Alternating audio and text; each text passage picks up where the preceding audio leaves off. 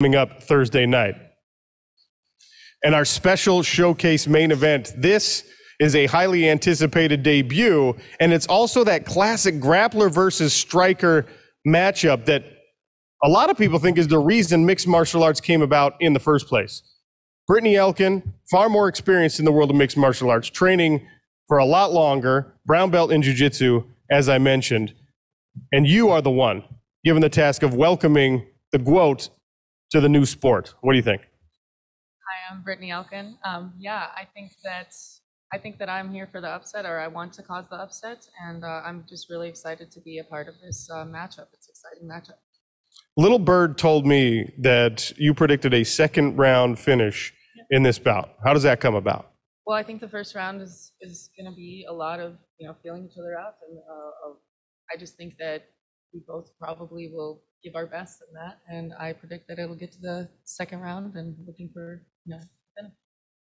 And Claressa Shields, nobody on our PFL roster has the credentials like you. 3-division champion in the world of boxing, 2-time Olympic gold medalist, as I already mentioned, and you're risking the reputation and everything else to join the mixed martial arts world right in the prime of your boxing career. You take on someone who's far more experienced than you. What should we expect? Well, I just want to tell Brittney, she doesn't sound confident in none that she's saying. First, it's supposed to be 15 seconds. Now it's going to be the second round. Truth is, Brittney Elkin going to lose, period. I've been in training camp for 7 months at the Jackson Wing Gym, training with some heavy hitters, Arlene Blanco, Holly Holm, Johnny Bones, Kayla, and I put in a whole lot of time. And I didn't come to the PFL just to have my beautiful record in boxing and all my accomplishments be detoured by somebody who's not even really like a serious fighter. So I'm not even about to pay her any attention of all this, she's gonna knock me out or submit me. Like, I'm an athlete, I'm a fighter. And as much as anybody up around this panel, I'm now an MMA fighter just like y'all. So don't just count me out just because Brittney has been in MMA for 12 years and hasn't been great at anything except for jiu-jitsu. So I'm just an all-around great athlete, great person. And I'm just looking forward to getting in there and just shutting all this stuff up about grapplers being able to beat boxers, because I'm not just a grappler, I'm an MMA fighter now. So just accept it. Claressa Shields, Brittney Elkin will cap off the action on ESPN2. That begins at 10 p.m. Eastern. We'll now open the panel up to questions from the press, submitted remotely, of course, as we're here in the Atlantic City bubble. Colin Crandall, please.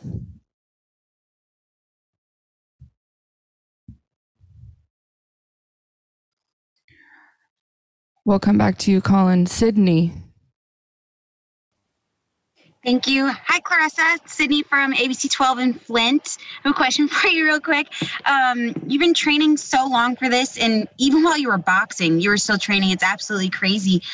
Is there any pressure to show all that hard work was for nothing? You touched on it a little bit, but do you have any pressure to show that all of that hard work you've done these last 8 months was really for nothing? You're going to do this.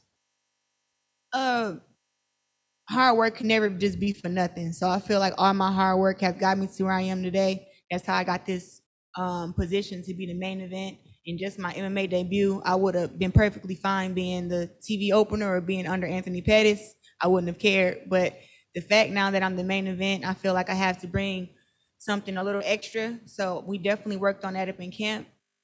And regardless of everything, just my overall goal is to one day be MMA world champ and be boxing champ. So right now I just want to get that experience, get the W's, and just continue to move forward. But I don't think that my hard work could ever be put in vain, because hard work only makes you better regardless of any outcome.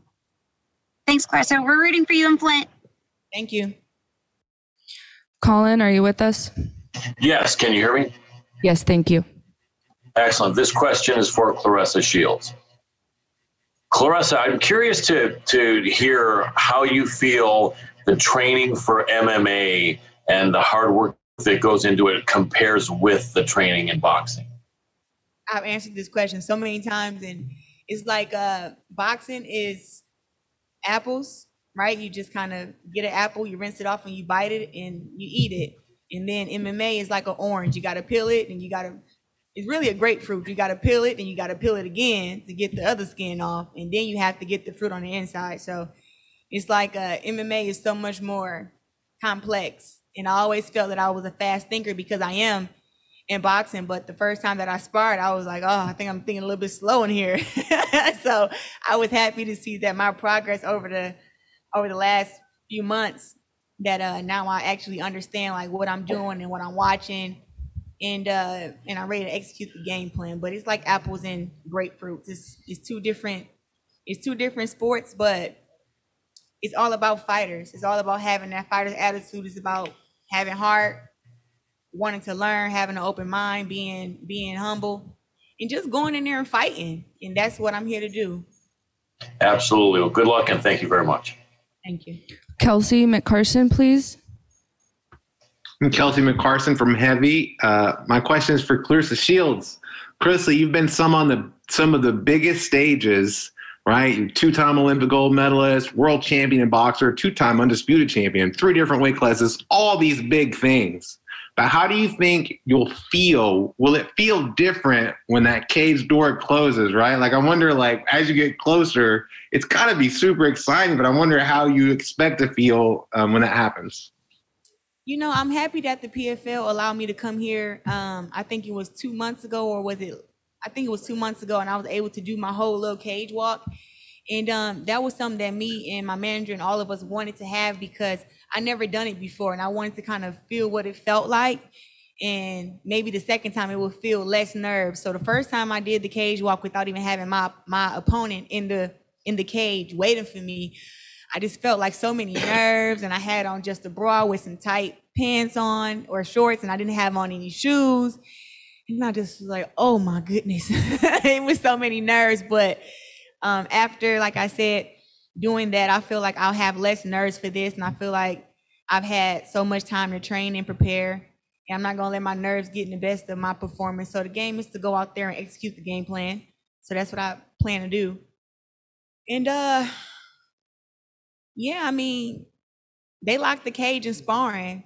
And I think I'll feel the same way when they lock the cage on Thursday, because I always feel like boxing and MMA is all about war, right? And it's about me versus you, woman versus woman, man versus man, and can't nobody help you in there.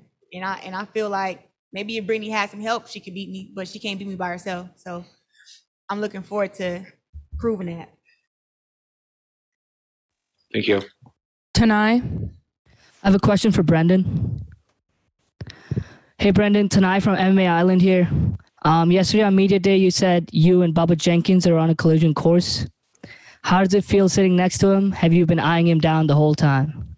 Bubba's cool. Bubba knows what's going to happen as well. So, you know, I said it after the last fight, they can all get it, and I meant every last word of it. I mean, I'm here for $1 million, man. This is the art of war. I'm not messing around. So, Tyler first, and then Bubba's next. Good luck to both of you. Can't wait for it. Aldrich. Yes, this is Aldrich from the Fight Dialogue. I have a question for Brittney. Brittney, obviously, this is a big fight for you in your MMA career. What tools do you feel like you have applied into your game plan in going against a formidable opponent and against Claressa?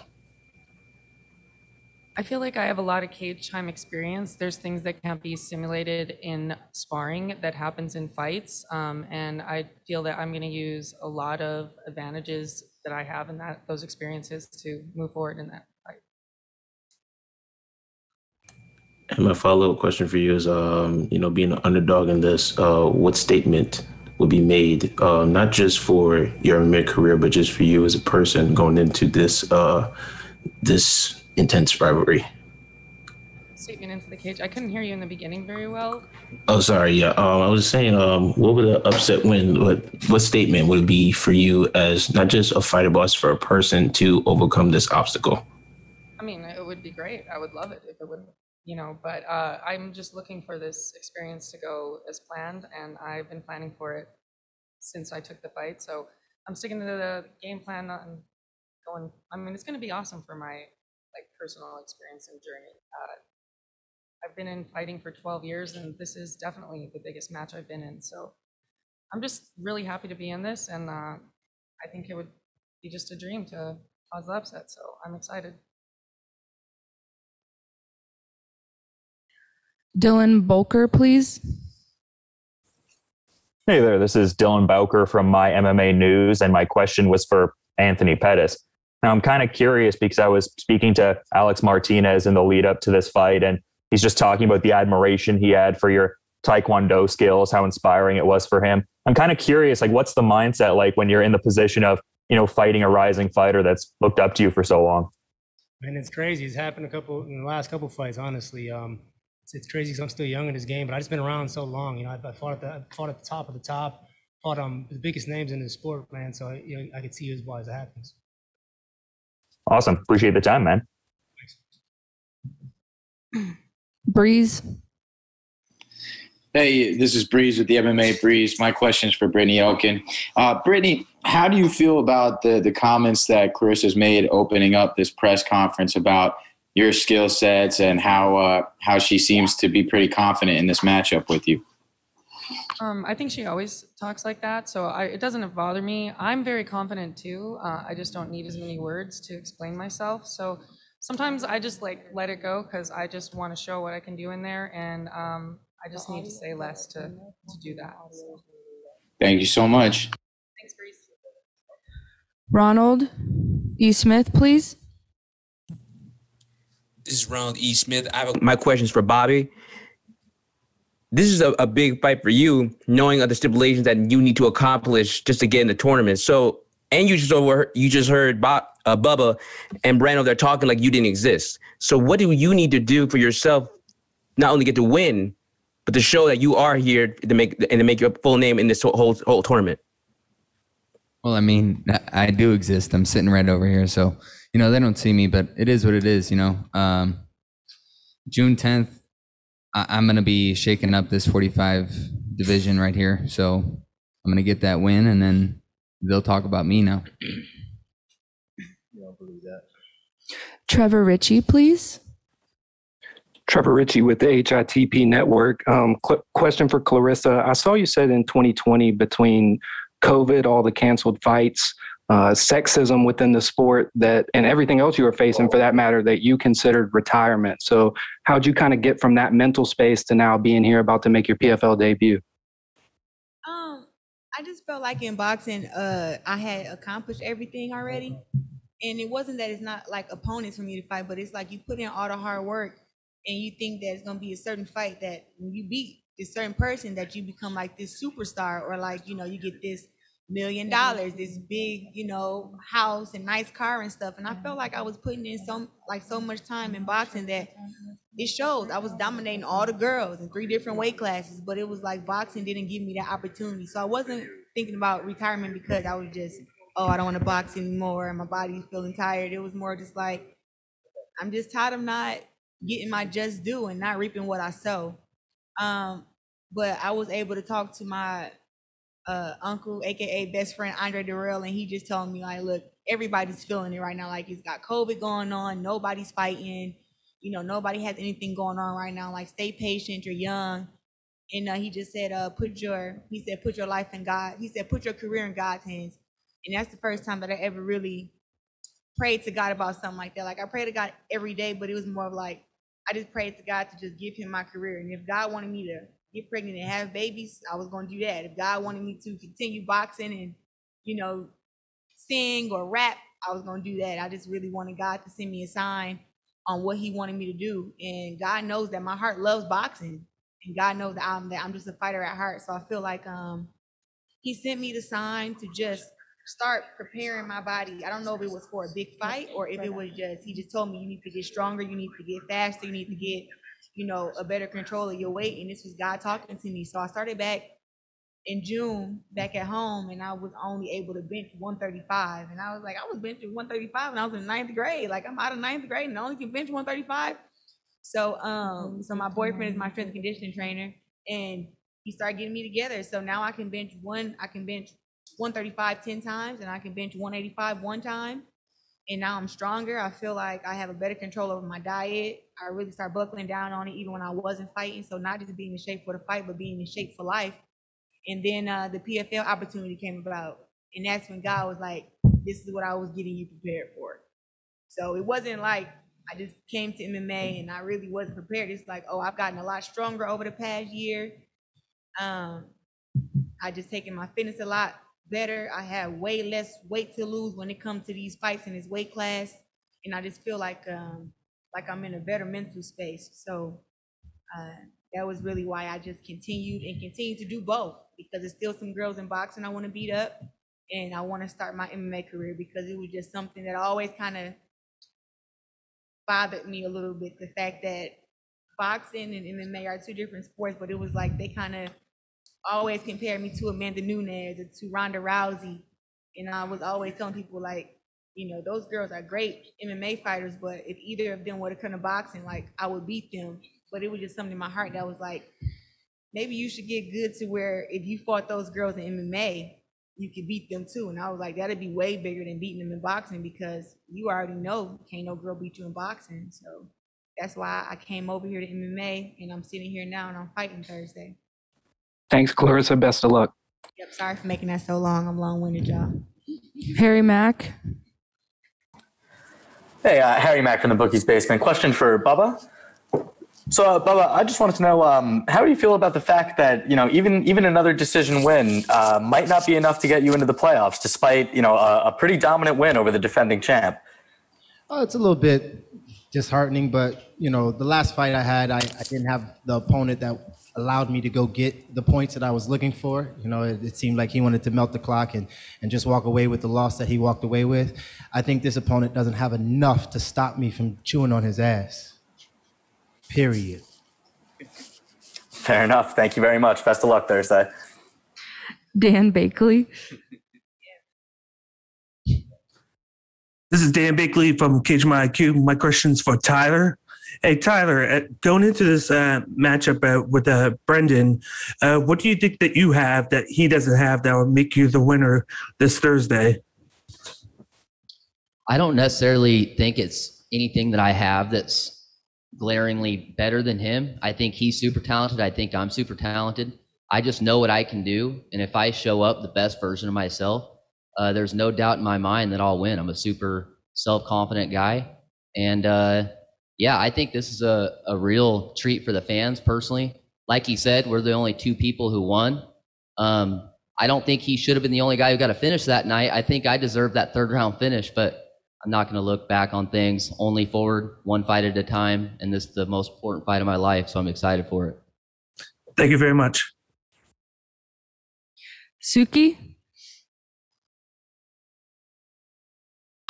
Hey, Suki from Suki MMA here. This question's for Claressa. You know, we're kind of questioning a lot about your experience in boxing and transitioning over. But what are you enjoying about this process? You know, what are the things maybe you don't like? What are the things you're loving about transitioning to MMA? I would love to know more about that.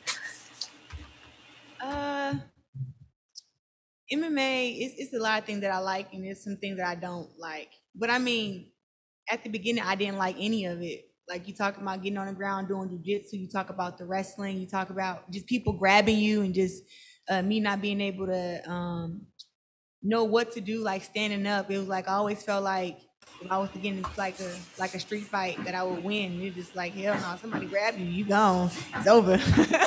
So it was like that for me at the beginning when I started sparring, and I just was like, I started sparring back in like January. So we went through like some drills, started teaching me MMA and stuff. I was doing jiu-jitsu and doing wrestling, and body was kind of getting beat up doing all these different things. We had to do all this different training.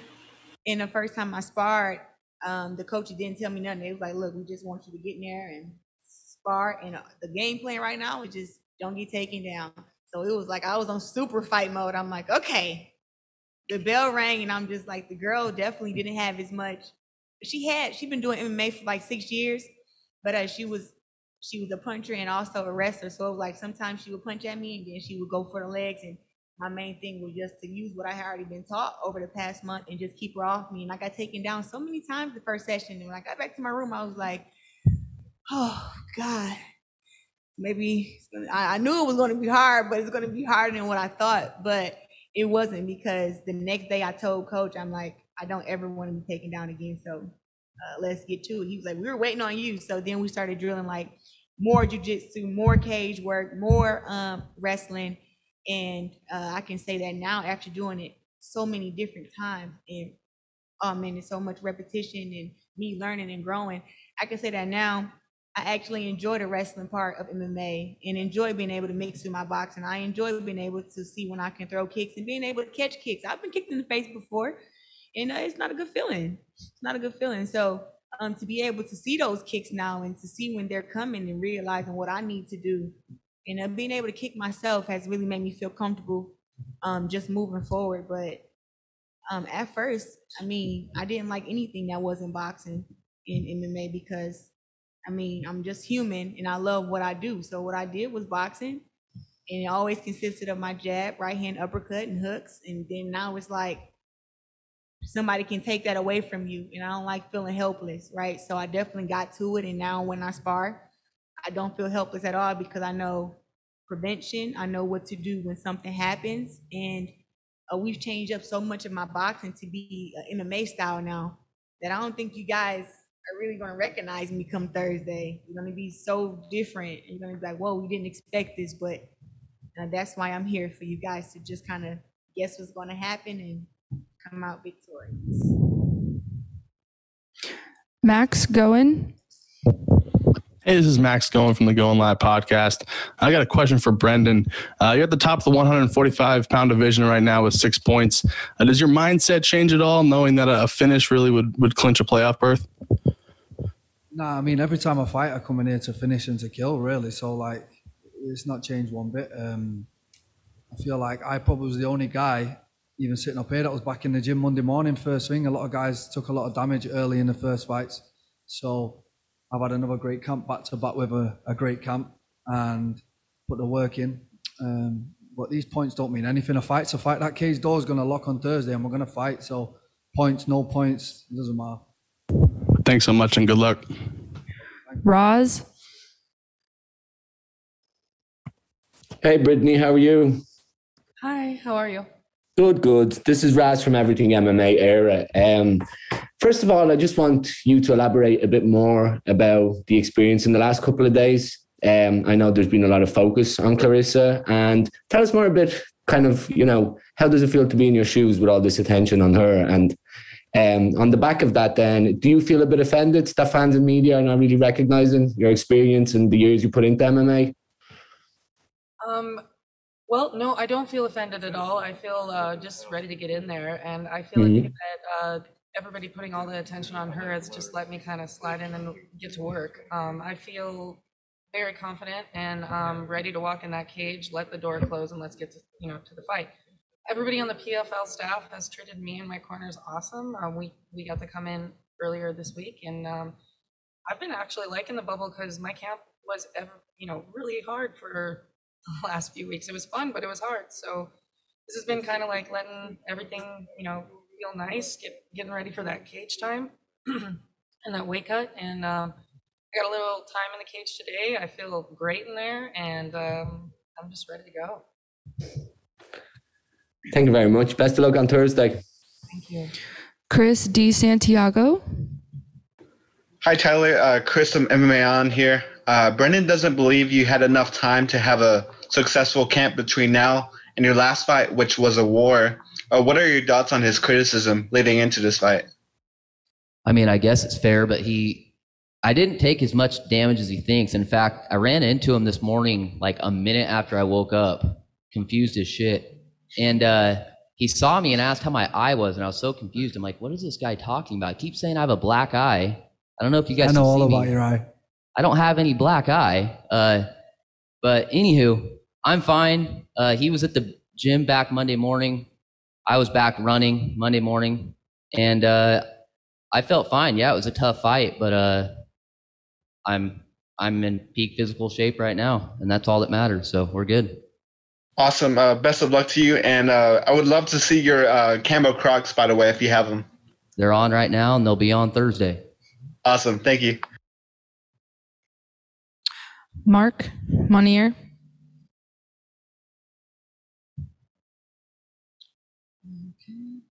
Let's go with Conan. Hi, my question is for Anthony Pettis. This is Conan Altatis of Conan Daily. You are facing an undefeated opponent, but what do you think is Alex Martinez's weakness as a fighter that you can take advantage of? I think I got the experience, obviously. I've been in there with some of the best in the game. Watching his fights, he comes from a Taekwondo background, something I been in my whole life, so I have experience in that. I was surprised with his Billy Elkin brought his back, so there was a lot of stuff I took away from his first fight, a lot of stuff I took away from my first fight that I want to go in there and implement. Thank you, Anthony. Tanai. Hey, this is Tanai from MA Island. I have a question for Alex. Alex, you said every fight you've had in your career has been a step up, but now you're a co-main event against Anthony Pettis. It is a big step up for sure. Talk to us about your emotions. How do you feel? There's no feelings in this game. If you feel, you're out. You just gotta be disciplined, stay strong, and go forward. So you're allowed to have feelings, but you gotta have time for that. Stay disciplined. That's all I can say. I'm staying disciplined and doing the work. I'm staying disciplined with my food, staying disciplined with everything, with training. So yeah, that's hard work. That's all I can say. I've been putting the work, and now we're ready to go. That's awesome. Good luck. Thanks, man. Ronald. This is Ronald E. Smith from Getting Real. My question is for Bubba. Bubba, you just said a few minutes ago that you don't think Bobby is at your level. Can you elaborate on that? Yeah, I'm a national champion wrestler from Arizona State. He's a guy from Arizona. I'm bigger in his state than he is. I'm on a mindset and on a trajectory for $1 million. My man just showed up. He just got here. It's night and day. I'm gonna run him over. I believe it. He believes it. And if he doesn't believe it, I'm gonna show it to him. Cut and dry. Like homie said, no feelings.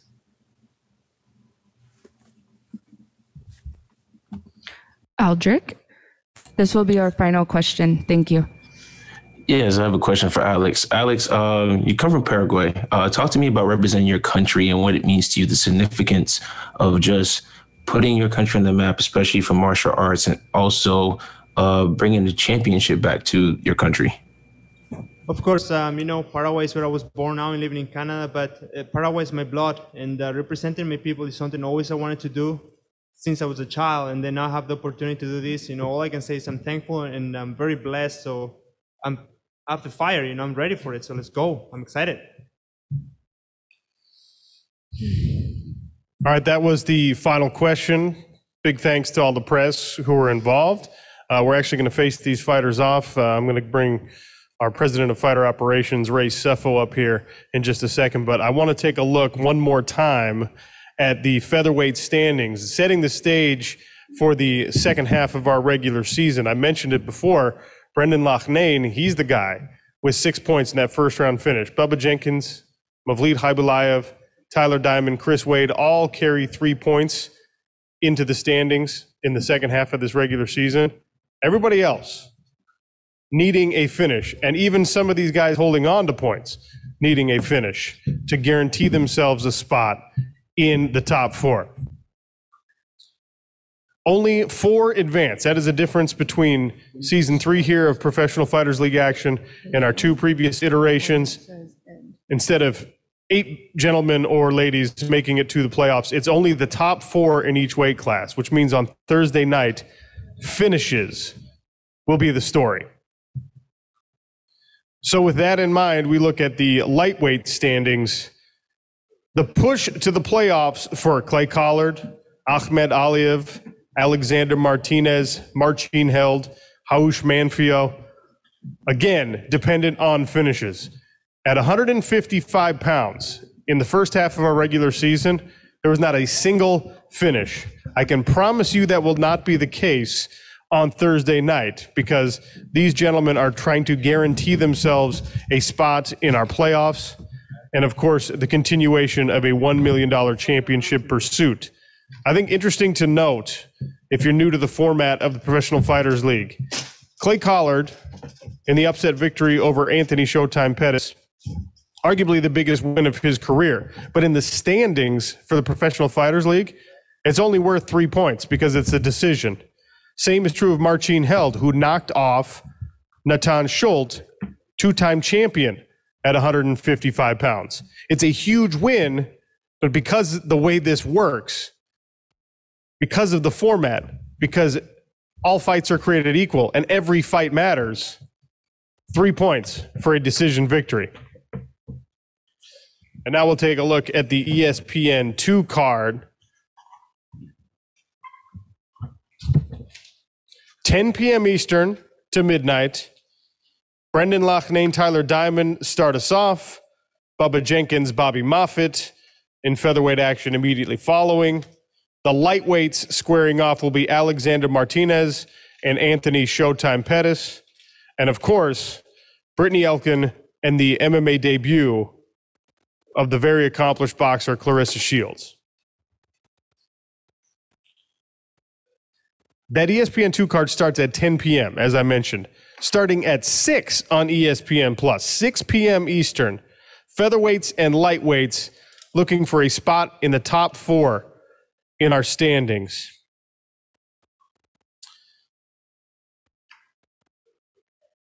Chris Wade, Movlid Haibulaev, Marcin Held coming off that huge victory over Natan Schultz. Clay Collard and Joelton Luderbach featured bout on our ESPN Plus card. Collard, as I already mentioned, coming off the huge victory, biggest win of his career. And when we're talking about crossover, Claressa Shields coming from boxing into the world of mixed martial arts.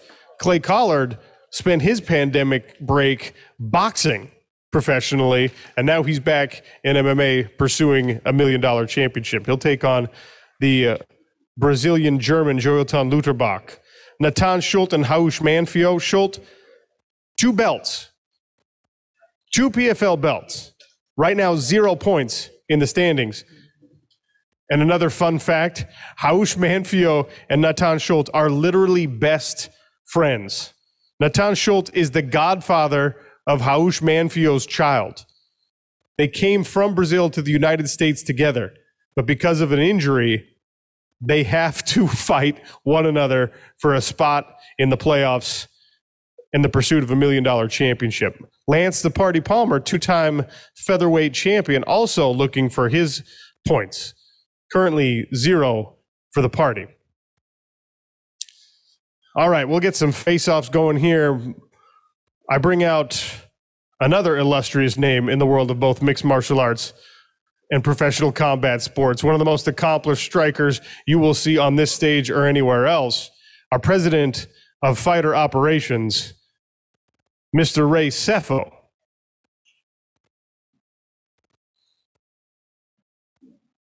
I promise he's coming. Howdy, boss. Good to see you.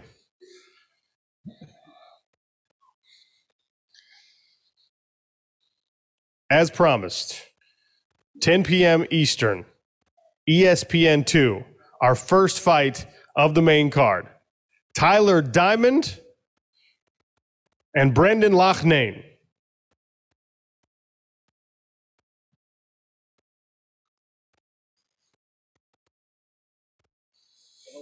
Let's go.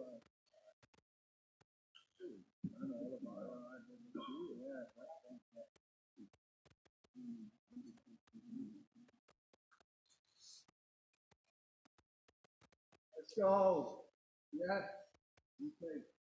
Two featherweight winners in the first half of the regular season facing off to open the ESPN 2 card. Up next, once again at 145 pounds, Bobby Moffett and Bubba Bad Man Jenkins.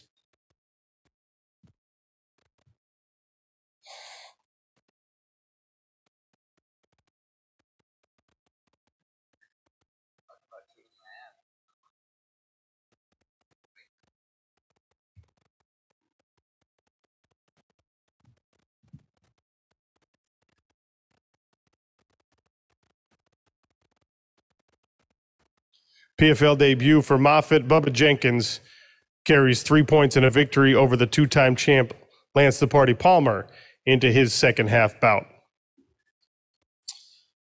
Up next, lightweight action. Alexander Martinez and Anthony Showtime Pettis.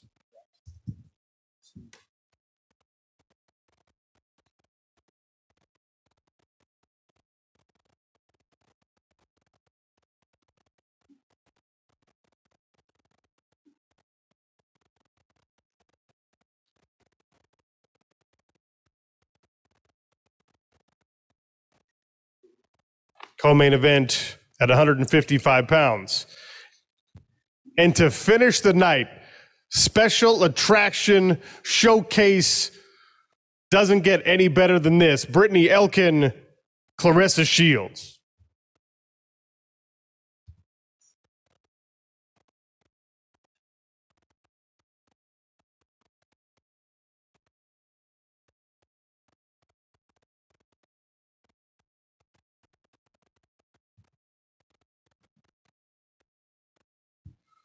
"12 years of MMA experience for Elkin.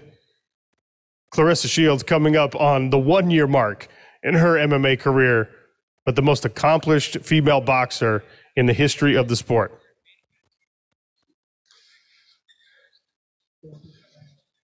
Make sure you join us 10 p.m. Eastern on ESPN2 and ESPN Plus. If you're streaming, you'll still be able to see the main card. Starting at 6 will be the undercard on ESPN Plus. The push to the playoffs, featherweights and lightweights. Professional Fighters League action continues.